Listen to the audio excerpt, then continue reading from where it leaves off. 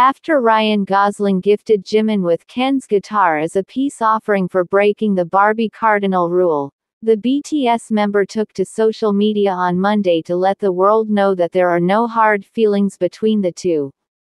"Hi Ryan and hi Ken. It's Jimin," the Face singer said in an Instagram video while brandishing Ken's signature black acoustic guitar. "Congrats on your big release.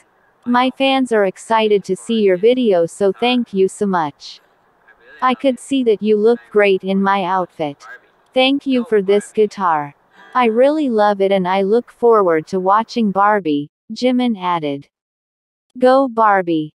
Last week, ahead of the film's premiere, Gosling apologized for accidentally copying Jimin's Western-style outfit from his "Permission to Dance" music video.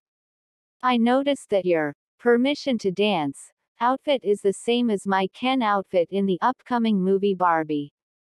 I have to give it to you. You wore it first," Gosling previously said in a video shared on the official Barbie Twitter.